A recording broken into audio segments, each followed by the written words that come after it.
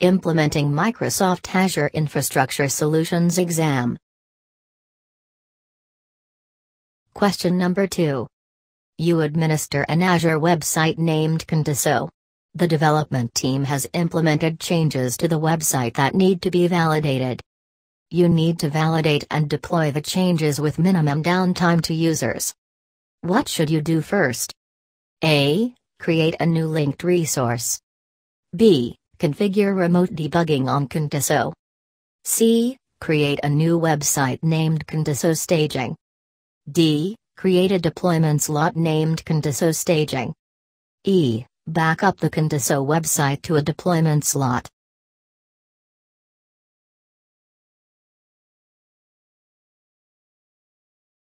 Correct answer, D. Explanation. The deployment slots feature for Azure websites allows validating a version of your site with full content and configuration updates on the target platform before directing customer traffic to this version. The expectation is that a deployment slot would be fully configured in the desired target format before performing a swap. Question number 4. You manage an Azure subscription. You develop a storage plan with the following requirements. In the table below, identify the storage redundancy type that must be used. Make only one selection in each column.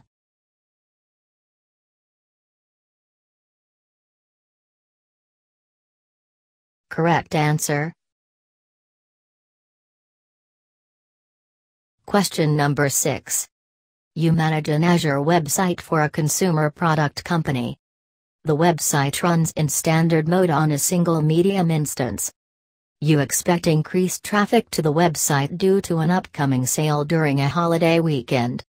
You need to ensure that the website performs optimally when user activity is at its highest. Which option should you select? To answer, select the appropriate option in the answer area.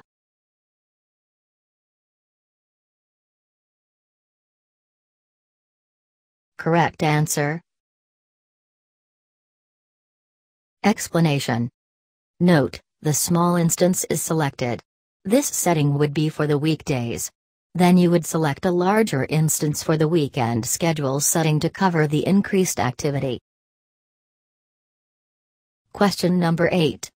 You plan to deploy a cloud service named Contiso that has a web role named Contiso Web and a worker role named Contiso Image Purge. You need to ensure the service meets the following requirements. Which configuration should you use? To answer, drag the appropriate configuration setting to the correct location in the service configuration file.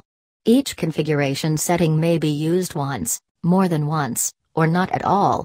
You may need to drag the split bar between panes or scroll to view content.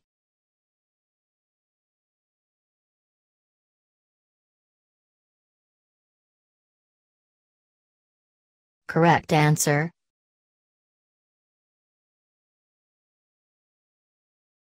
Question number 16.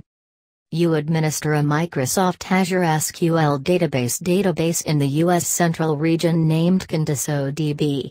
Contiso DB runs on a standard tier within the S1 performance level. You have multiple business-critical applications that use Contiso DB. You need to ensure that you can bring Contiso DB back online in the event of a natural disaster in the U.S. Central Region. You want to achieve this goal with the least amount of downtime. Which two actions should you perform? Each correct answer presents part of the solution. A. Upgrade to S2 performance level. B. Use active geo-replication. C. Use automated export. D. Upgrade to premium tier. E. Use point-in-time restore. F. Downgrade to basic tier.